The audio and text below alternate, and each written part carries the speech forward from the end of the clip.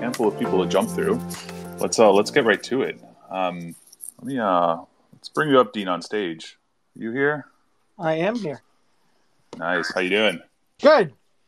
Cool. Let's talk in a protocol. So what's I know you were at some events in Korea recently. We've talked about it before.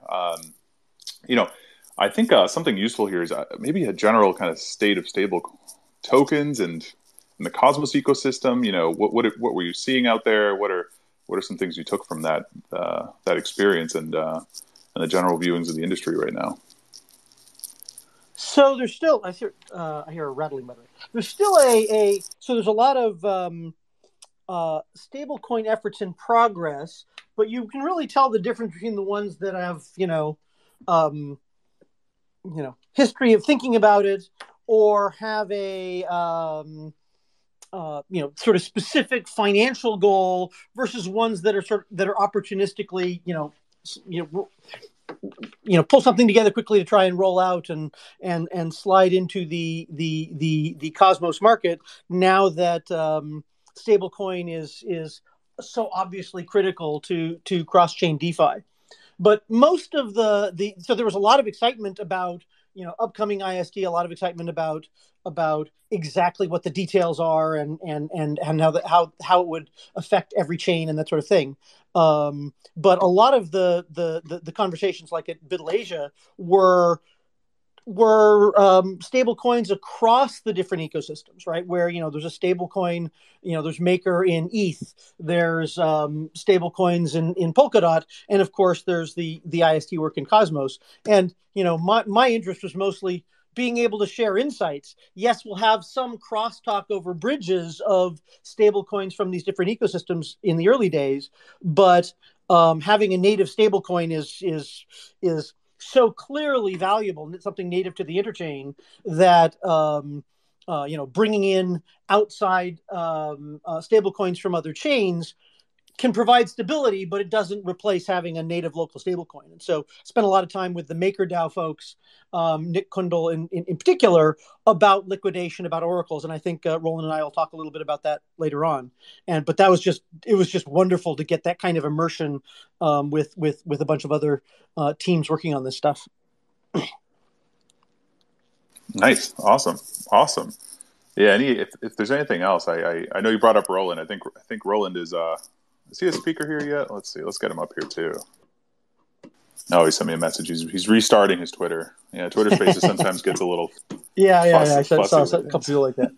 Okay, so I can start on one of the most interesting talk about one of the most interesting technical details that is astonishingly hard to get from all most efforts on, for example, stablecoins, which is what price and when are they doing liquidation? So, liquidation. Well, sorry. Before we dive into that, I will say one thing about the Zcon, where I was visiting, with the Zcash folk, and they're of course a big part of the BLD ecosystem because they were our Agoric's first investor. And the interesting thing about Zcash goes back to liquidations, where ZEC is traded in a wide variety of ecosystems and or a wide variety of trading venues that's different from Atom, that's different from ETH, and so forth. And so in terms of a alternative collateral, they might well be interesting as they move into the Cosmos ecosystem because they have that nice critical element of a audience for the token, even though its price doesn't move a lot, an audience for the token and trading venues to be able to do quick liquidations. And so, that dovetails nicely into the liquidation conversations about how does that happen. So I see Roland has joined us here. Dean, quick question on that. Does that require them starting a zone? Or what's the technical integration for something So it could be a zone. That would be the best thing, and I know they're looking at that, which is exciting. But nice. It could well be just bridge, a good, solid, robust bridge that is well funded, that would allow ZEC to come over and from shielded accounts and act as collateral if that's what the inter-community accepts. And it's got many of the nice as I said, nice characteristics for a collateral, even if it was bridged. So that gets us low hanging fruit. Obviously, as they move into zone and bridge and come over IBC, that's, we all know that IBC is better than a bridge in that regard from a safety and performance and those sorts of characteristics. So. Yeah. Okay. No, that's a great explanation. Thank you. I think we have Roland now. Hello, Roland. Hey, Santi. Hey, Dean. Yeah, having some technical difficulties with Twitter Spaces, but here I am. Interop is hard. Yeah. Great. Yeah, no, I wanted to bring you up because I think I've been asked from the community on this too, and what's going on within a protocol, what developments have been made, and I think you're, on the product side of things, you're the right person. Yeah. So, and I talked a little bit about this on the Agoric community call, but I think one of the critical things that we saw over the last several weeks is finally a demo of our smart wallet integrating with the AMM and sort of doing a full trade and showing that UX. And the smart wallet, for those of you who aren't familiar with Agoric and what we've built in the past, it's our way of having an on-chain wallet that sort of allows you to sign with a third-party wallet like Kepler, but manage your Agoric specific functions in a separate tab, and that interaction means some changes to our dApps and the work itself to actually make the backend work for that wallet experience. And that's been sort of long sought after on our end, and we finally sort of saw an end to end, at least in demo form last week. And so now the process is getting that demo into production ready code and expanding the functions, from just doing a swap on the AMM to being able to use it for vaults and on all the other inter protocol functions. So that's really critical on the user side, making sure that we understand all those UX flows. The other big thing that we've done is started to expose contract data for RPC queries. So that's really important, working with partners. We have Gauntlet working with the inter protocol to make sure that they're able to pull contract data in, understand the size of our AMM pools and distribution and trades and liquidations and all that stuff. And so being able to query that in an effective way has been critical. And so we're getting to the end of that work too. And all of this is leading up to sort of a long-lived end-to-end test of inter-protocol. So that's really where the team is focused, and some of that work does end up being at the lower level as well. As you guys know, the inter-protocol does sit on the Agoric chain, and so the work at the kernel level and the JavaScript layer that also feeds in. So that's really where the progress has been. We also have a couple active discussions in terms of protocol design, and I know Dean here. Dean, I don't know if you spoke to any of this while I was. Not yet. Okay, great. So two things just to sort of surface this to the community a little bit. There are a couple things that we've been working through. One really centers around liquidations, and so as you know, the liquidation contract, all the contracts in the inter protocol are sort of modular, pluggable, separately upgradable. Liquidation is sort of our key focus, and we've had some conversations around how best to roll out with the initial liquidation. So there's a few questions there. One, we get Oracle updates in sort of a minute-by-minute time frame, and a lot of protocols liquidate immediately if the minute level price drops below your liquidation threshold. And those of you that are familiar with MakerDAO, you know that there is actually a significant delay between the price that they get and when they choose to liquidate. And Dean had some good conversations with folks at Maker, and really it sort of came out that wasn't just a limitation based on gas. They're using, we know they're using Chainlink on Ethereum, and so the prices are delayed, but they've really found that that's helped in UX in giving users a margin call and some clear guidance that says, hey, if you're below this level, you will be liquidated in an hour, so please come do something. Right. Let let me expand on that, right? So they have an active price, which is what they're pricing, the minting of the stable token with, and then they have a next price, which is in an hour. Here's the price we will be liquidating and minting with respect to, and that was originally to primarily protect against, if there was an Oracle issue or something like that. But that margin call effect is everyone can see that in an hour the price is at X, and so liquidations are going to happen, and that gives people time to prepare, and in some important ways it can lead to very nice orderly liquidations instead of it being, the price is 30, boom, these things get liquidated now. And there, I mentioned earlier, just before you got up here, about, in seeing different stable token arrangements, you can see ones that are about, solvency and stability over a long period of time, ones that are about it being a profit center, ones that are about, yield farming. There's various these different things. For us, it's the former, right? It's about long-term stability of a currency across a large ecosystem.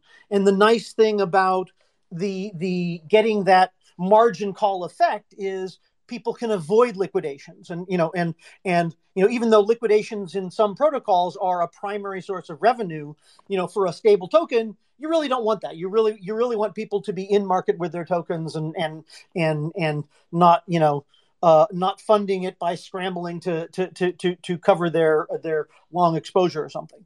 And so right. We really our economist Bill often says the best liquidation is one that doesn't happen. Yes, right. Mm-hmm. So yes. So that's and sorry, go ahead, Dean. I was just saying, and so for us, it's all the pieces are the same. It's a slight different arrangement for us to be able to do that kind of that kind of thing. It was we had a work item that sort of triggered more detailed discussion that this has already been on the radar as one of the later work items to do. So it came up just at the time where we had these conversations. And so that's what kind of got started the now we're at the point of exactly what do we want to do there. Yeah, and so the other piece that interacts with that is actually who is taking liquidations on the other side, and so that for those of you that have sort of followed along, you likely know that right now in the current code, the vaults are liquidating against the local AMM with some measures in place to make sure that they don't cause a significant drop. So it'll stop liquidating if the AMM diverges from the Oracle price by a certain amount, for example. The other piece there is, as we can expand how liquidations happen, we would love to be able to bring in third-party liquidators that can either put orders in or deal with it via a pool or something like that. And we have a few designs that we've been working through there, which interact with how the actual price and timing of the liquidations work. So those are sort of two pieces that are in active discussion. I think if we launched with the code as is, we probably would be fine, but we'd love to have a better version before launch. Yeah, and we as I said, our fallback is, I'm a big fan of, here's a thing that is MVP, that will work, that will ship. And so we have a system that works and will ship. It will slow down. Arbitrage can then balance our AMM with Osmosis and Crescent and what have you. When I was in Korea, I was talking with Hyung of Crescent about future plugins post-launch to be able to do remote liquidation on their order book, for example. But having a local order book or a local liquidation pools, those are all mechanisms that are that people have proposed, and they interact interestingly with, at an economic level, with choices about how does the Oracle liquidation happen, how does the Oracle price determination for liquidation work. That will affect how people can, how much time people have to set up and handle and set up to collect liquidations when they come out the other end. And so this is one of those things where, we've got good solutions, but we know that the future will have better solutions. And so one of the key things is roll out with something good and then be able to evolve going forward. Yep. Yeah, so just wanted to surface that kind of discussion that's sort of actively happening right now. For any of you in the community that have thoughts, we'd love to hear them. We got a few more of those discussions happening too, but given time on the call, I'd love to give it back to Santi and make sure we can get our next folks up. Yeah, no, that's great. So you're talking about discussions. Should people jump into Commonwealth for that? Yeah, so actually, Commonwealth is not a terrible place for it. I usually lean towards Discord. That's where a few of the engineers are hanging out. That's where we'll see stuff, and you can tag us easily. So that's usually the best place. Cool, awesome. All right, thank you both. Yeah, let's bring up Vanessa. How's it going, Vanessa? So far, so good. Glad to be here today. Great. Yeah, good to have you. I know you had some things you wanted to bring up, so go for it. Yeah, absolutely. So thank you for the time. Interprotocol, we're so happy it's going to be launching. Reaching out just because we've been getting some inquiries on use of IST and other Cosmos zones. And so if you have any questions on that, I mean, my team is the one that you can best speak with. Oh my God, I'm so sorry, everybody.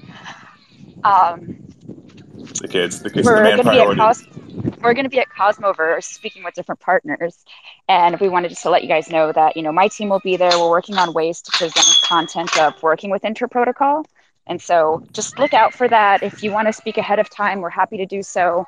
But our focus right now for my team is for those that are interested in IST use, speaking with those folks, and also setting up meetings while we're at Cosmoverse. So feel free to reach out either on Discord or another, and we'll set up meetings in early September to pick up those conversations. That's all I have for today. Yeah, awesome. Thank you. Yeah, shout out to the Cosmoverse folks. They're putting a lot of time and energy into planning that event. We're working closely with them, and I've probably said this a bunch of times already, but yes, Interprotocol will have a presence down there in Medellin come September 26th and 28th. So yeah, really cool event. Really excited to speak with all the other zones. And thank you, Vanessa. So I know anytime. Thanks so much. Of course. And I know on the I think we have Rick here. I'd love to just jump into some of the governance activity that's going on. There's a lot, and I think you might be able to give us a good refresh for the community on what they should be looking out for and what's coming next. Yeah, thanks, Santi. I can do that. There is, I should say, an uptick in activity around governance. We put out a community fund process document for discussion a couple of weeks ago. We had some good feedback on that. We're incorporating that now. And then we're going to post that out as a proposal for a voting. And we're going to try to open that voting period Monday or Tuesday. We didn't want to do it here at the end of the week out of fear that the weekend was going to cause complications for people. And, we don't want to fail to reach quorum. Second, there is an economic committee draft discussion going on right now, which is definitely something people should engage around. Again, it's a discussion period. The idea being to, get community input and feedback to allow us to be able to refine that document and then get it out as a proper proposal. And note with the economic committee, there's a couple of steps involved in that. I mean, the very first one is, does the community want to have this entity and why should we have it? And that's really what this first proposal is all about. But then if that passes, and I certainly hope it does, DCF thinks it's definitely the right thing for us to do. If that passes, there will then be a follow-on proposal that sort of fills in the details and puts people in those seats. So the election of the committee is a second step. The first step, should we create the committee? Second step, who should be on it and the details around its operation. I think it's super important that we get through all of that process in advance of having mainnet go, because that economic committee really needs to be sort of looking at things in advance and working with partners like Gauntlet to get systems and processes in place and make sure that we've got the expertise on board and the mechanisms in place so that we can have a resilient and truly stable stablecoin. So those are the two big things that are happening on the governance side. There's a couple of other things as well. You can find all of this in the Agoric Commonwealth. The Interprotocols Commonwealth is actually a subcategory of the Agoric Commonwealth. So just jump into that one spot and you can take care of both things. So that's really the big news on the governance side of things. Just to hit a couple of other quick points, and then I'll hand it back to you guys. The big news for DCF is our treasury is funded. Yes, we are a viable entity. Yes, Huge shout out and a huge thank you to Agoric for making that happen. We're now in a position where we can start spinning up that flywheel, and we can start making some things happen as a foundation with, we've got our board in place, we've got our treasury funded. It's been a really great week. And that also means for the validators out there who've been waiting for us to delegate to them, that we're about to take steps and do that. So our goal is to complete our staking activity, our first round, sometime between 21 and 25 August. I'll send out an email to all of the validators that are affected by this and let them know the exact timing on that. But that is the plan at the moment, and I've got pretty high confidence in that. And just for the edification of the community, we're moving a total of 45 million build into delegation. So this is a big shift in voting power and in economics, and we're really looking forward to it. And then the last item, and then I'll be quiet, is we have just launched a revised version of the DCF website. It's our chance to step away from that MVP website that we had before, which was really truly minimal, to something that's a bit richer and looks better and is more professional. And so if you go to dcfoundation.io, you can see that. It just went up day before yesterday. There'll be news there, announcements there, and a vital blog. In fact, our first blog post is out today about how to select validators for delegation, and expect a regular cadence from us across, the future. And I think that's it from us. If there's anything else that I've missed, Santi, let me know. But otherwise, I'll hand it back to you. And thank you very much for the time. Awesome. Yeah. What's the best way for people to reach you, Rick, or the DCF in general? Well, the DCF website has a contact form that winds up eventually getting dropped right into my email box. So that's the best way to do it. Plus, we are visible and active on Discord, and we are engaging in the Commonwealth discussions as well. So hunt me down on Discord if that's what you prefer, or drop us an email via the contact form. The contact us page also has a direct email address. So we're trying to be easy to get a hold of. Awesome. I just want to know, I'm wearing that cool shirt you gave me at Consensus right now. So thank you for that too. Sweet. Awesome. Thank you, Rick, so much. So thanks to all the speakers so far. Some quick things, Interprotocol will be at Masari in New York City, September 21st to 23rd. So if you're there, shoot us a message on Discord, reach out to us on Twitter. We'll also be attending Cosmoverse in Medellin, Colombia, as I mentioned earlier. That's 26th to 28th. Those tickets are going hot. I don't even know if there are tickets available anymore, but that's a really exciting event down there. Two quick things. I'm getting asked all the time, where can I read? Where can I learn more about Interprotocol?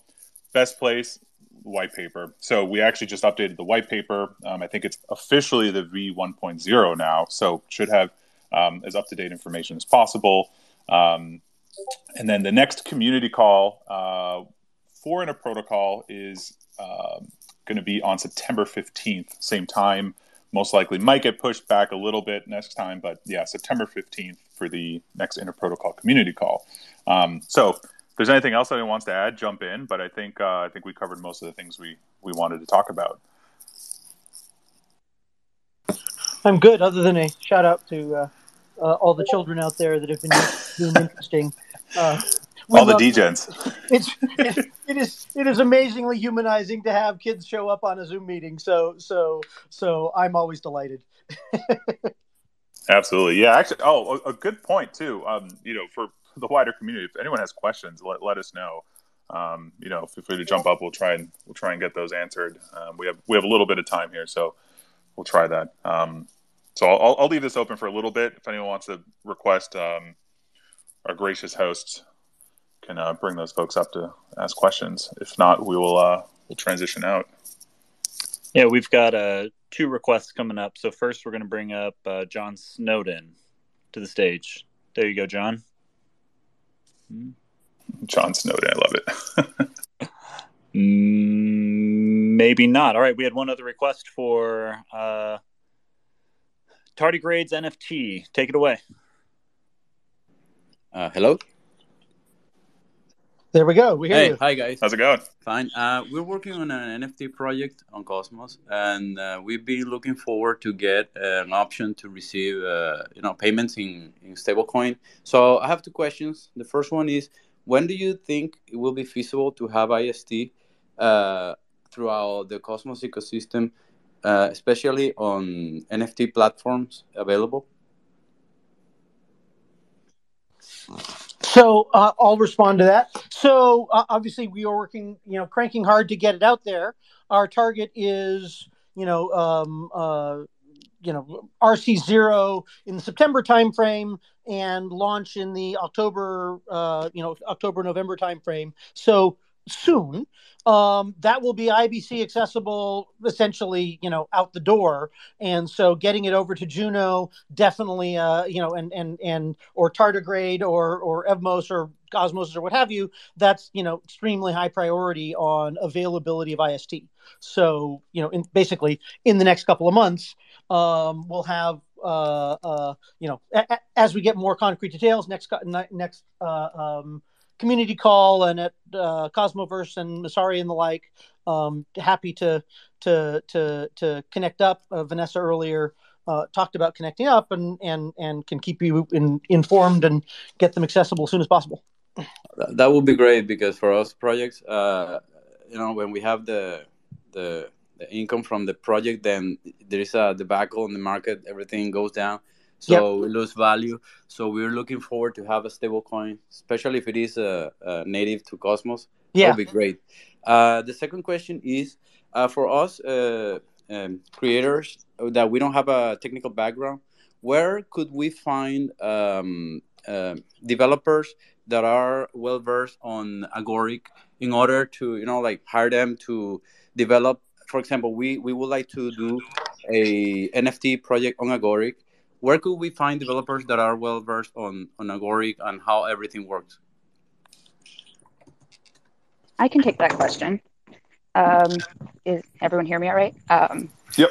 We have we've been developing a network of technical service providers, basically partners that are well-versed in our stack for these types of inquiries. So you can connect with me. My Twitter DMs are open, and we can take it from there. We have experts in NFTs and DeFi that we've been having build open source components for developers to be able to launch their dApps easily. Okay, perfect. We'll get in touch with you. Thank you very much. Perfect. Yeah, I'd also like to jump in, and it's worth noting that one of those groups, which has been great, they gave a workshop in NFT development back in at the Gateway conference, and there's a YouTube video there which can give you a sense of what's done. And once you bring on developers, they could watch it as well. Yeah, we'll get a link out to that. That's a great recommendation. Thank you, Roland. Yeah, any other requests coming through, Anthony? No other requests coming in on our end. All right. Perfect timing. Yes. On the dot, actually. Impressive. Cool. All right. Well, thank you, everybody. Roland, Vanessa, Rick, Dean, Anthony, for getting this together. As I said, next inter-community call, September 15th. Looking forward to seeing you there. And thanks, everyone, for joining again. Thanks, everyone. Thank you, everybody. Bye-bye.